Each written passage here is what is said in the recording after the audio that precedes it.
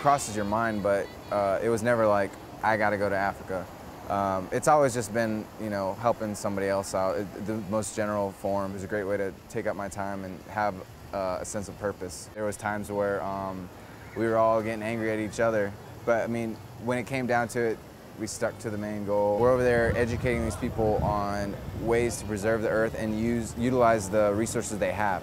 What we did was focused on creating those personal relationships with the kids. It's not about just giving them money and going back to our luxurious lifestyles. You realize real problems that, you know, people have in the world. I can't say that, you know, I'm a better person coming back. It definitely has changed the way I interact and how I treat people. I realize what's important is the relationships with people that you create.